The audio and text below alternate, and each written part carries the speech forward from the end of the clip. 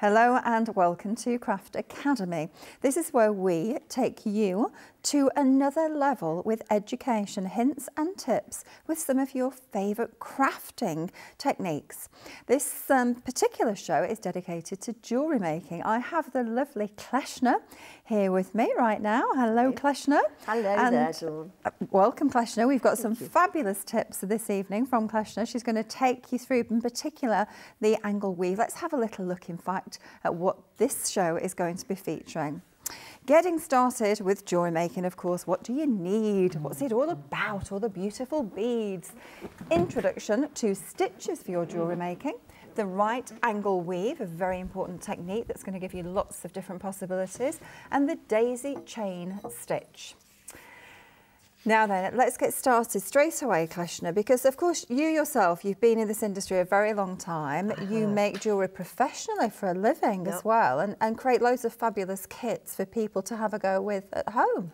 Indeed I do, and you know, I count myself as one of the very lucky people because I love doing what I do for a living. You know, I just think I'm very fortunate that I can do this and earn a crust whilst I'm doing it. Absolutely, But yeah. I would love to tell all our viewers a little bit about the history of using beads, because I think what most crafters will do is what we call composite jewellery making, rather than, although I know some people do go and do silversmithing, but the kind of things that we get up to here are composite jewellery making, where we're composing a number of things using very specialist stitches from various different types of beads.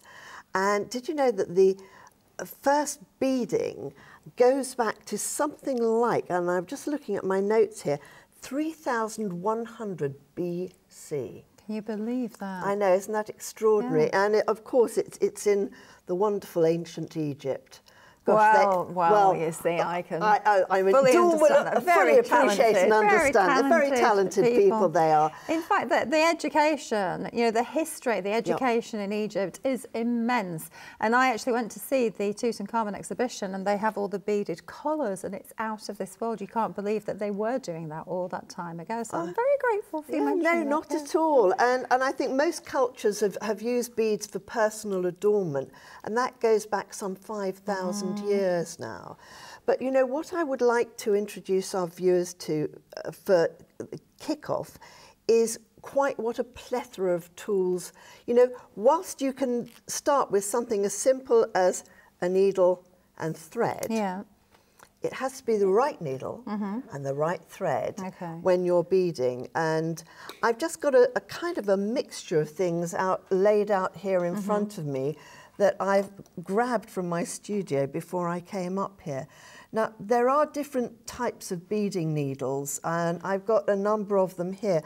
I like to use very long ones because they are flexible, and you need a beading needle to be fine but flexible. And I have to say, you do need lots of beading needles because they are flexible, they do have a tendency to break. And if you're working with very fine beads, then you will need a finer needle. So they are like a size 12, a size, I think, 13 and a size 10. You can get in beading needles. You can get them all different lengths. You can get little short ones. I think I've got a short one here. There we go. So there's a very short, tiny beading needle. And if I am doing very small beadwork or something that doesn't require a length to go through, I will use a small beading needle. But a lot of the time I will use a long one. You know, one of the things that I've actually bought to create and craft is this rather wondrous pebble here, which has got a number of different size needles in. And if you're starting off as a beginner, it's really useful to have different sizes to play with. And actually, what I love about this thing is I just hoik the middle out and keep it as a needle case. And then there are lots of different types of thread. I mean, the thread that's used for a lot of beading originated in the fishing industry. Really? Yeah. And we have different gauges of thread as well. I like using something called Wildfire, but there's another thread which is called Fireline. You know, I've got it. They make this in black and in white. And what's so special about a particular thread, or the thread you would need, that you couldn't use a normal sewing thread? Well, the flexibility and indeed also the durability of it. The strength of it. You know, if I try to, I hope it doesn't prove me wrong, but there is no way I could break that piece of thread. It's very tough and very durable.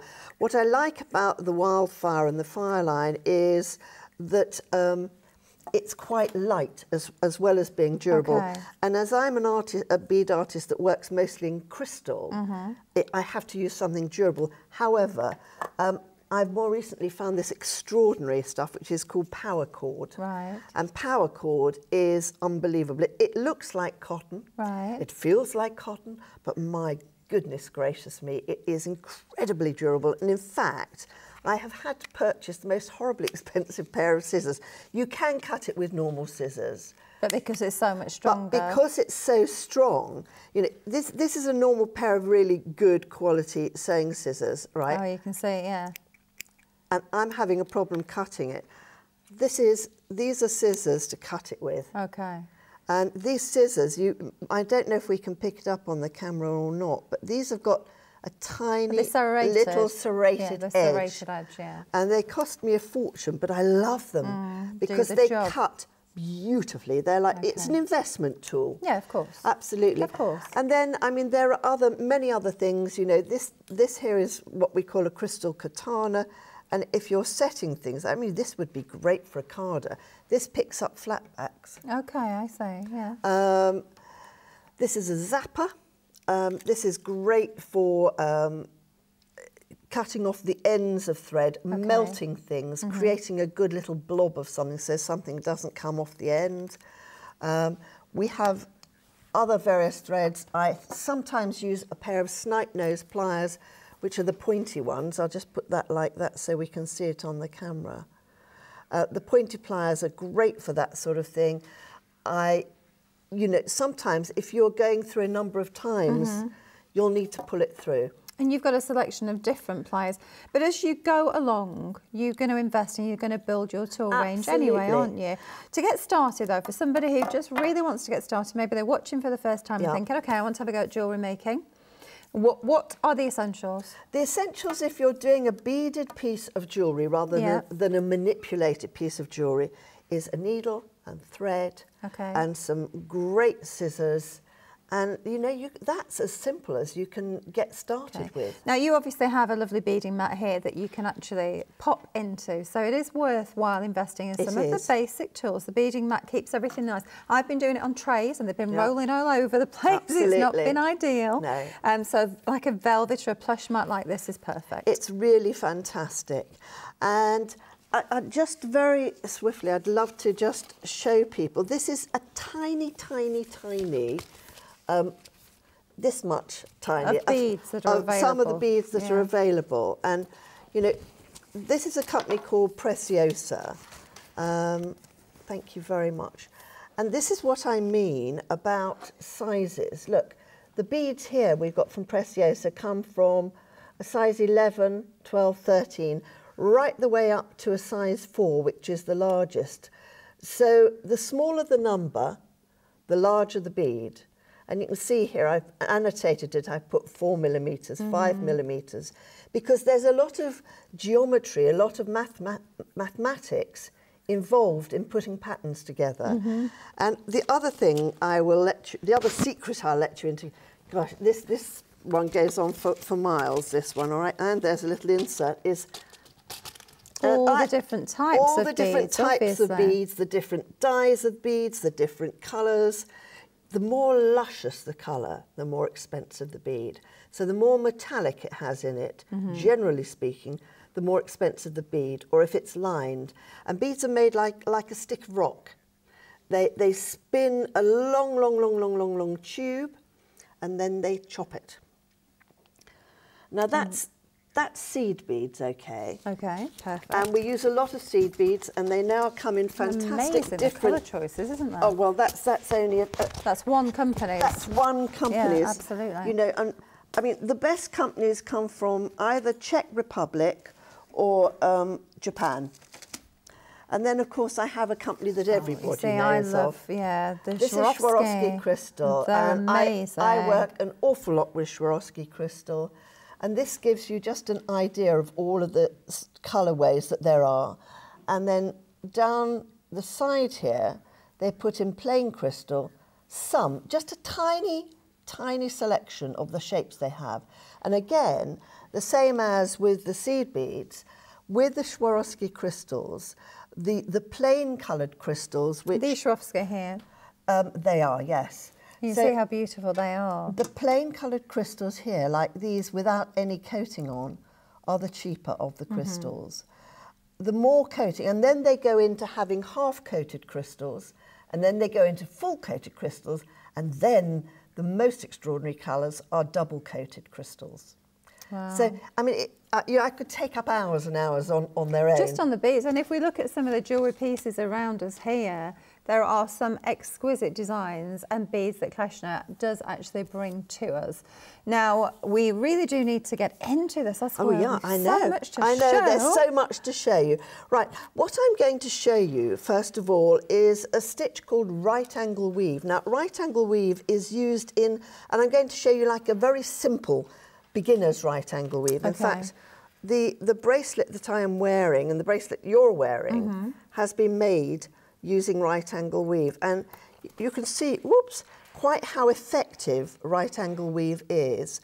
In that piece over there, I've used a very simplistic version of right angle weave, but look how effective it is when you put an insert into a sterling silver chain. In fact, that piece came out of our normal pret-a-porter range because I love the stitch so much. And, you know, when you're creating a range of things, you have to actually make sure that the cost and what you can sell it for are commensurate with what people will buy for it. Now, right angle weave is quite simply a way of creating sheets of beautiful fabric. So this again here is right angle weave that we're looking at just here at the top. Yeah. And now this is very on trend, very fashionable to wear these sort of cuffs of bracelets. Absolutely. And you literally start with just simply 4 beads. So I'm picking up 4 of these crystals. You can also do it with, there we go, seed beads. If I can lever the lid off this without actually dropping the whole darn lot. No, I've done that the wrong way around. Never mind. Oh, that is one of those evil, evil things. There we go. Right, so this is the seed beads that you can do it with as well. They're beautiful. They are rather beautiful, aren't they? Now, there we go. I'm going to put that down there and hope that they don't fall everywhere. And of course, that is one of the dangers of working with seed beads, any beads, is that they have a wonderful habit, don't worry, of rolling around everywhere. Right, I have picked up 4 crystals on here. I'm going to hold them in my fingers and I'm going to pull them all the way down until I have about a 1, 2, 3 inch of thread here. And then I'm going to use my index finger to go around, and I'm going to pick up all these 4 beads again until I make it into a diamond. Now, I'll let you into some of the secrets and tricks of the trade. There we go. So there's my diamond. What I will always do when I am doing right angle weave for a piece is I will always go around each stitch twice. Because one of the dangers of not doing so is that it starts to gape, and you will find that if you try and do right angle weave and kind of cheat a bit. And there we go. Can you see I've got a little tail here, and I'm going to keep that tail there because it's a great thing to hang on to. You know, if you consider that sometimes you're working, I'm working with 4mm beads here. You're working with tiny little They look like the square beads, these ones. Are they square? They're called a bicone, and so they're like 2 pyramids popped together, basically. And then I'm going to pick up only 3 beads in the next round, and I pop it into the top. I go through the same hole here. Now, can you see how? And then I flip it over normally. But the great thing about leaving this tail, you can see, I hold it in my hand, and again, I will go up through the side bead again, and you're working at right angles all the time. and across the top bead. Now, if we didn't have any time constraints, but you can see very gently here. Can you see here? I don't know if we can get in. I'm going to pop that down here. We kind of need to go overhead. There's a little bit of a gap here. Yeah, okay. And that's why it's really beneficial to go around it twice, because it does tend to gap because of the right angles that we're going at. But I'm just going to carry on here. And then again, you pick up 3 beads again. Now, if you want to create different colours and different patterns, as I have done in some of the cases here, let me just show you a little illustration of one I've done here using sterling silver balls in it. So it's very simple. You can use a special graph paper, and in the same way as you would plot a pattern for knitting or for doing tapestry, so you plot a pattern for doing right angle weave. Okay. So say I wanted to have that cross. On my on the second bead that I come up on through to, I would actually put a silver bead in. Right. So I would pick up a silver one next. At the moment, I'm just going to create a little sheet of this just to show you how fluid this is as a material. And then, of course, once you've got one row of right angle bead, right angle weave. In fact, the other name for right angle weave you'll often find in books is raw. It's often referred to by its initials, i.e. right angle weave, and then you can do something called cubic right angle weave, which is referred to as craw. Right, okay. Sounds really strange, doesn't it? There we go. Right, I've done just a few little passes of right angle weave here. But what I'd like to show everyone is how you then go around the corner. So when you want to go around the corner on this, you go down to your side bead here. What do you mean round the corner? Well, I want to, for instance, go and do my next row. So I've done my first row. Yes. In fact, maybe I can show you on this white one because it's a long one. I've done my first row here. Yeah. And in order to do the next row... Ah, okay. So here, for example, you've gone down and done the black and then you're coming back and doing the gold. Is that Correct. what you mean? No, I've done 2 rows there. Right. And then I've done 2 rows of gold, 2 rows of silver, right? So I'm only doing a tiny... So you can either work it that way as a band, in which case if I was doing this, I'd have to, rather like Fair Isle knitting, I'd have to do 1 of silver, 1.5 of silver, add in 1 of the gold, and add in, again, 1 of the black. So it's much easier to work. If you're making a bracelet, you're much better off working a long row rather than doing like a Fair Isle stitch. But for the purpose of doing this, I think it's much easier if I just show everybody this. So, right, we've got a top bead, a side bead, a bottom bead, and a side bead. Okay. In order to turn around a corner, what you will do is you will come out of the top of the bead at the end of the row. Right. Hold on, let me hold that up. Yeah. You'll then pick up 3 beads. Okay. And you will then go around the top. This is how you go around the corner. Okay. Can you see? Like that. Yeah, so you started some movement around. So I've started to go around that one. Then what you have to do, this is where it gets slightly more complicated. And, you know, if you are a beginner doing this, it seems like a nightmare when you're just suddenly having to change direction. So we're changing direction here. Now, one of the things that you don't want to do is you don't want to, in the gaps, get nasty crisscrosses. So you then do what's called like a figure of 8 almost. So I've gone around the corner now, so I've created my first blob here. I don't think we can see that frightfully well. To have a little, do you want to hold it up I'll right hold before? it up. Yeah, just hold it there. Okay. Right. Perfect. So in order to go into and do the next one, what we do is we go through the side bead here.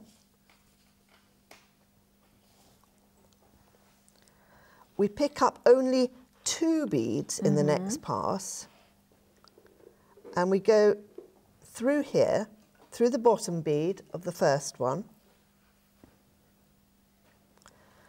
through the side bead of the first row.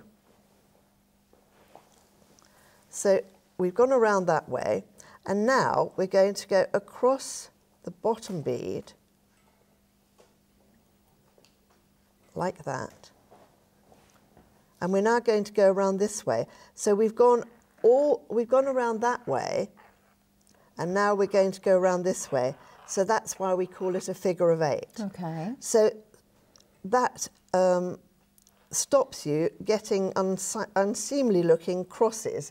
Otherwise you'd have a sort of a material that had sort of crisscrosses in all the wrong places. So we're going around the opposite way. So you go clockwise and anti-clockwise, basically. But so you're basically running one row and then coming back and doing another row at the side of it to build the width to build of it. the width or the breadth of the actual piece of your bracelet. I mean, I've only done, this would be a bracelet for a very, very tiny mouse or something, because I haven't done a long row, because otherwise it will take too long. So now I'm going to go around this way. I'm going to go clockwise. Okay. So I put my needle through the side bead of the previous row. I pick up only 2 beads when you're building it up. And I'm going through the bottom bead from the first row to create my right angle. Through here. And now I'm going to go anti-clockwise, so I go through the bottom bead from the row I've just done. Okay. I pick up 2 more beads, and I'm now going anti-clockwise, so I'm going through the side bead of the previous row. And do you know, it's a rhythm. And once you get into that rhythm, you will find it really easy. When I first learnt how to do this stitch, I thought it was a complete nightmare and very, very difficult. Right, now I've got this little piece of right angle weave here. I'm just going to pop that in my hand. Okay. Now, if I want to change direction, as with the necklace which we've got on the display at the front. Okay, the this front one there, here, which goes up at an angle. At a right angle, yes, ironically. Yeah.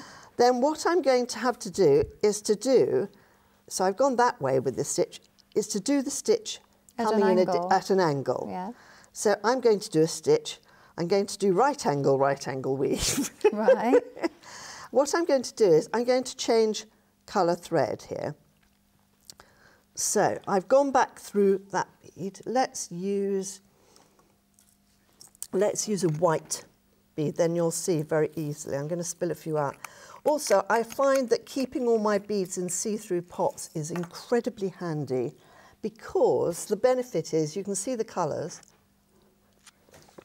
Have a quick slurp of water there. And you can actually blend the colours and see what colours go with which different other colours. Yeah. And it's very, very helpful. Right, again, I am only going to need, hold on, let me just go back through this, because I have to study this before I do it. Wait a minute. Okay. So you go across there. Right, so now I'm ready to change direction. So I'm just going to pop that on my hand. And I'm going to pick up 3 beads here. Okay. And I'm going to go in a clockwise direction. They're beautiful AB beads, aren't they? The AB beads. These are actually white opal. Really? They look like AB, but they're white opal. They're gorgeous. So can you see here, I'm now starting to go in the opposite direction. So let's make this into a chunky little turn. Hold on. So I've put 3 beads on in the same way as if I was going to be going back through the row. I'm now going across here, and I'm now going to pick up 2 beads. There we go. Now this could actually be the strap of a bracelet, or it could be the detail on the front of a necklace, couldn't Absolutely. it? That's what Kleshna's doing now, is creating the detail like we've shown you on the front of the necklace there. So a nice little feature there. But the starting procedure obviously would create any of the bracelets like the one that I was wearing. And now, because I'm going to build it out this way, and I've got 2 rows here, I'm now going to do it, I've therefore created the need to make almost like a turning row. But you would normally have changed this to a white thread, would you? I would have normally, if I'm changing to a different colour that isn't sympathetic with the thread, then I would change it to a white thread. Absolutely, you're right. And actually, talking about threads, one of the anomalies about doing right angle weave or any of these beading things is that you will often see people in books or on YouTube or on different sites recommending that you use extremely long pieces of thread. And I personally don't advocate that, because I think that you get tangled up in them. And then it becomes very frustrating because, there we go, I'm just picking up now. So most of the time you're picking up 3 beads, aren't you? Well, I'm picking up 3 because I'm not doing a backwards and forwards row now. I'm weaving out to the left. So the first one of each one, because I'm doing a 2-row weave here, is going to be like I'm turning a corner each time. So when you turn a corner, you pick up 3. When you do a continuation, you only pick up 2. Right. So I'm picking up 3 for the beginning of this row, and then on the next one along, I'm only going to pick up 2. So effectively you've got 3 at the same time going on the thread, but then you're going back in and stitching through those 3 to secure them in place. Correct. And then I'm only picking up 2, and actually... Which fits in the middle of the 3. Which fits in the middle of the 3. Correct. I get it now. Right, okay. It's terribly easy once it's in your hand and you're doing it. It seems terribly difficult when you're just watching. It's rather like anything, actually. If someone demonstrates how you learn to do something, I can never learn it. It's rather, you start to do it yourself. And I often, when someone shows me something, I say, I've got to do it myself. So I've made a little V here. See what you mean? Yeah. Which could then give you the front of your necklace. Correct, absolutely. But what I've done here, obviously, I'd only use 3 to go over that part there. Yes, yeah. And then I just keep using 2, 2, 2, 2, 2, 2, 2, 2, 2, until I get to this end. And then I would use 3 to turn the corner, and I'd use only 2 again. Let me get a piece of black paper. This bracelet here, that I can perhaps, I'm trying to figure out your 3s and your 2s here. So you only use 3 beads to turn the corner. Now then, if we can look here very closely, and you can hopefully get the concept of what Kleshna has been telling us. Because if you look at the row of black, there you go, you've got 3 black, then 2, 3, then 2, 3, then 2. And that is what you're saying. You pick up 3 on one row, 2 on the next row, and they sit inside each other. No, is that not what you mean? It sounds really, it looks more complicated than it is. You pick up 3 beads to start the row. Right. In fact, do you know, I'm going to draw this. Let me do that, because I think, people often think things are simpler than they are, and I think it takes a little bit of time. Hold on, let me grab this piece of paper and draw this.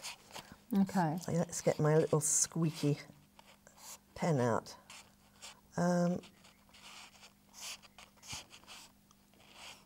Okay.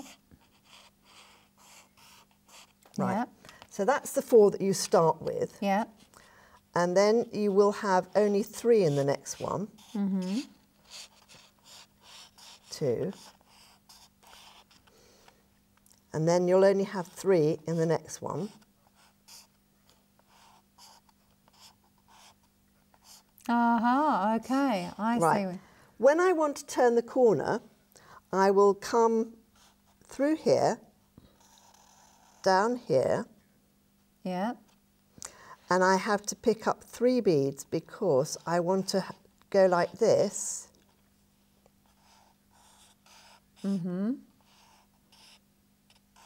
And that's when it creates on a row 3 by 2. Correct. When I want to turn the corner, Yeah. I have to pick up 3. But then for the next bit, I only pick up 2 because I've got, this one is already here. Okay. Now, can I ask you, while Yes. you've got this here on this level, where do you start your sewing then? If that's your first 4, how do you come through and back on itself? Right. Show us by... Okay, so the thread, this is your little tail Yeah, here. through there. Okay.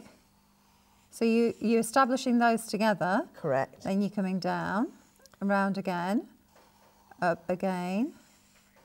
Okay. So you're creating a square, Correct. really, with your thread. Now Which that's is why much it's clearer for me, called- Kleshna, because it was hard to see No, what you were it doing is very here. hard, which is why I bought this paper with me, because I thought it might make things easier.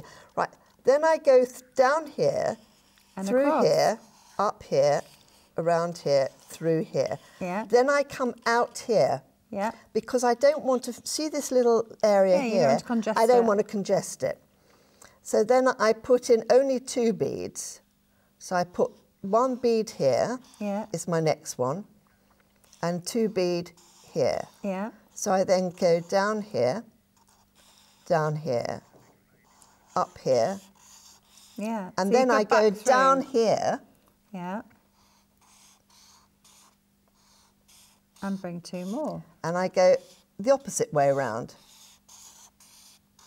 So you're doubly sewing, really, to secure, You are aren't doubly, you? And you're building but onto you're that. building all the time as you go, and you would carry on only putting 2 beads So on it's- each time. So this, where we're looking here at your row of 3 and then your row of 2, that's actually created by 2 lines next Correct. to each other. Correct, Yeah? correct, correct. So here, what I first thought was 3 black, then 2 black, 3 black, then 2 black, is not what you're picking up in one go, it's what you're going back. So sort of effectively, you can see the little squares now that Kleshna's drawn, and then you're bringing in the others at the side of it.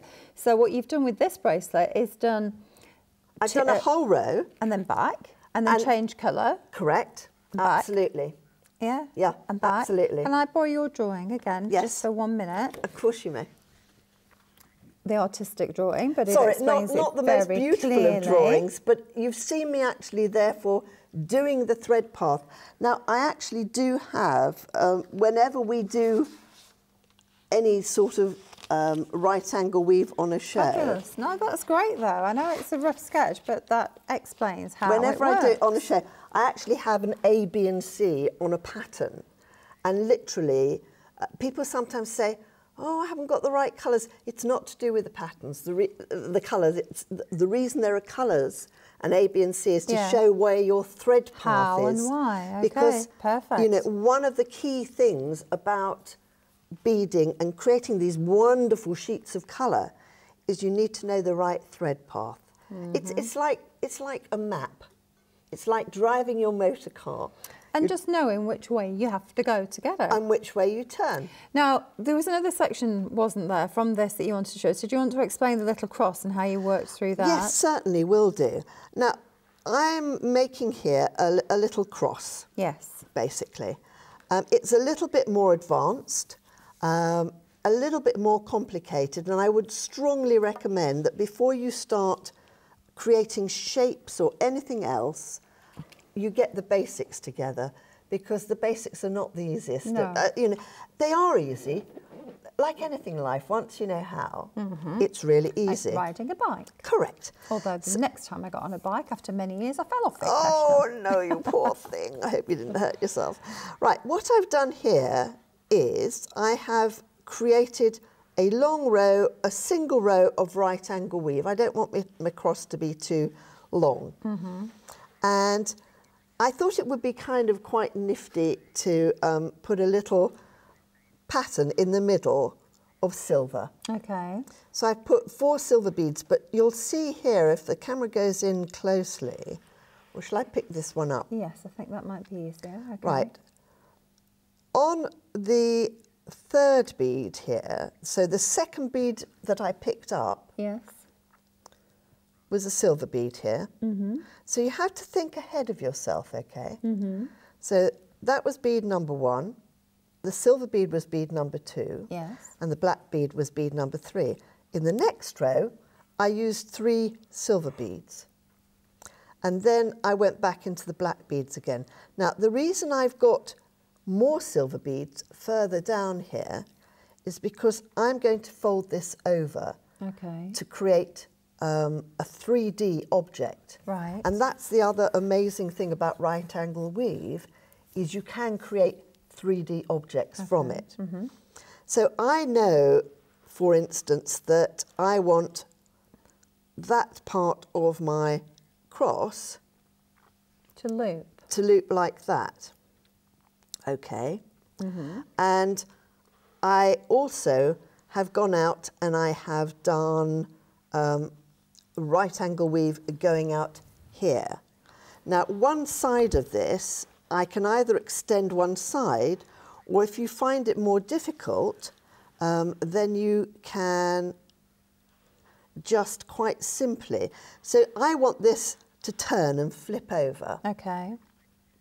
I personally find it easier to make the cross on both sides. So I'm just going to finish off this.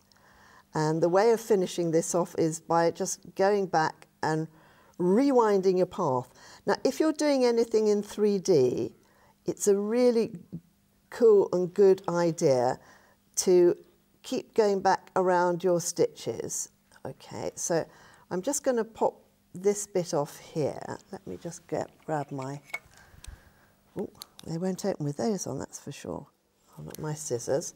Let me get another piece of thread out from over here. Okay. Not too long.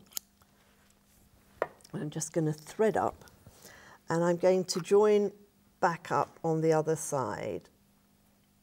Now, the other thing about doing right angle weave in a 3D sort of more manipulated way is that when you first move it over, which I will do in a minute. Now, if you're joining in a piece of thread, this is a very important lesson to learn. You know, as I said earlier, I don't like, you know, people sometimes say, oh, I suggest that you have 6 yards full or 6 meters full. And I just think, why? oh my God, because you're then going like this, you know. Crazy. I don't have arms that long. No. So use something workable. I guess they do that because they don't then want to have to join threads. But do you know, it's so simple. All I do is I go back by about 3 rows. I leave a little tail because I can get rid of that afterwards. And I quite simply don't just go around. So I'm literally... So again, you're sewing in a square effectively, I'm sewing in a square. You know, I'm sewing at right angles. I'm creating right angles. The whole thing is all about right angles. Let me just take that knot out. Right, you can imagine, I got a wee knot just then. If you got 6 yards of the darn stuff, you know, you're really in yeah, you'll be going a long time in sewing. a hell of a state then, by then. And it's very exasperating when you get knots in your thread, I can tell you. Right, so I'm now working my way up towards the cross here. So now you're showing how to create the loop by folding this over. No, I'm not even getting to the loop yet. I'm actually going up here so that I can show how you put the other side of the cross on. Okay. So I'm, again, sewing around one side, one way. There we go, let's get rid of that there. And then sewing around it in the other direction. Okay, so I've now got up to my silver part here. Let's flip that over. You know, don't be afraid to turn something over. You don't have to do it all in one direction. Right, I've got up to here. I want to make two little arms like I've done over there. So I'm going to come out this way again. Right. So I'm using 3 beads because I'm turning a corner basically. In essence, I'm changing direction. So when you change direction, you use 3 beads. Okay. It's kind of like a simple rule of thumb. There we go. And I'm now doing this again. And Dawn is now looking at some of these other things. I know these aren't thinking, right angle weave though, are they? no, well, some of them have got right angle weave in them. Right. Right angle weave is a sneaky little stitch, and it comes into things in all different guises. You know, if you once people become an aficionado of right angle weave, they will find that it creeps its little way into other stitches. Because you sort of wrapped these around a stone, haven't you? I have. That's sort of bezeling, but I have actually used kind of a bit of right angle weave in doing my bezeling. You know, you often do a square stitch when you're beading anything.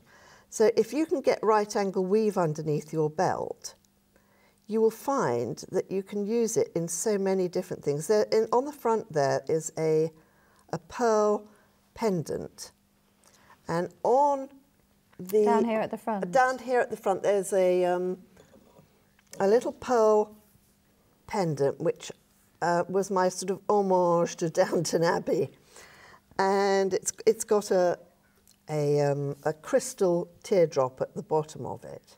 And if you look at the corners, I have made the piqué, which sticks out on the corners of each of them. Having a little look, I don't think that's quite the one you mean, is it? Yes, it is. That one is. Is that the one you mean? Okay. Okay. I've made the little points on the edges of it with right angle weave. That's beautiful, though. I mean, there's so many fabulous looks here. And again, hopefully we'll have many more shows that are focused on more jewellery techniques. But just to remind you, this is the right angled weave here for the bracelet that Kleshna has adorned me with. And you can see how gorgeous that is. So very much on trend, really beautiful. You can take it to a further level, of course, and go to even more layers. How beautiful is that?